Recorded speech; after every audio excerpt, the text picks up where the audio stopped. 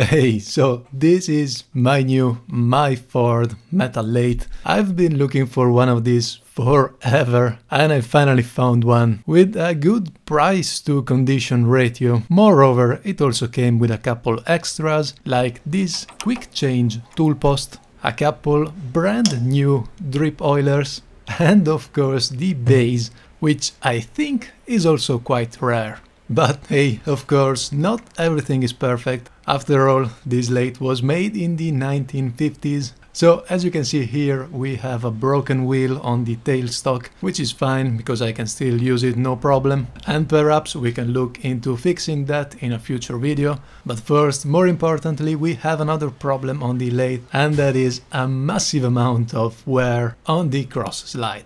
So, of course, I ordered a replacement part from the Myford website. It should be quite easy to swap out the threads and the nut. So, let's jump right into it.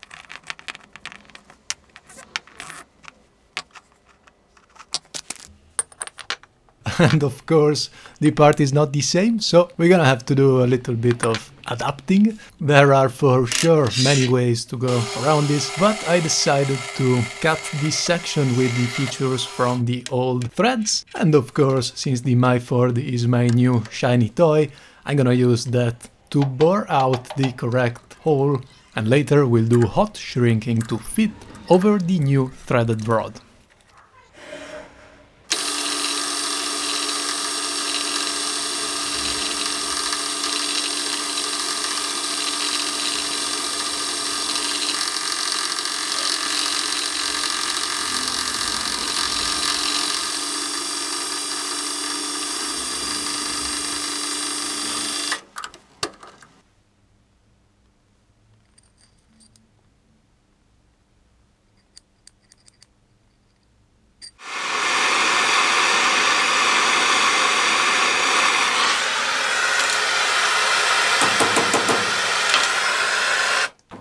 And here we go, after a little bit of wire wheeling, the part looks good.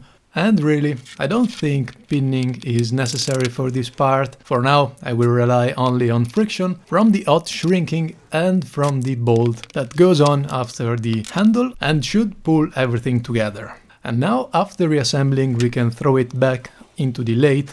And here you can see the backlash is now pretty much zero. And that is really cool, especially compared to the old one, that as you can see here moves pretty much in every direction and has massive backlash.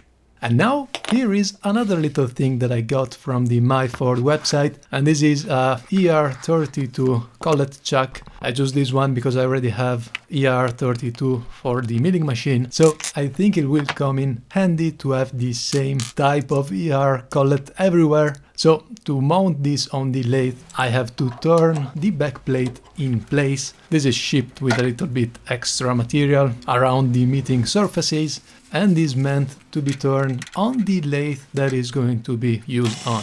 As you can see here, I am just removing a tiny bit of material and I've checked really frequently the fit until the collet chuck part fits just perfectly over this step on the faceplate. And when it's done, I can tighten the 3 screws and they should stay on forever.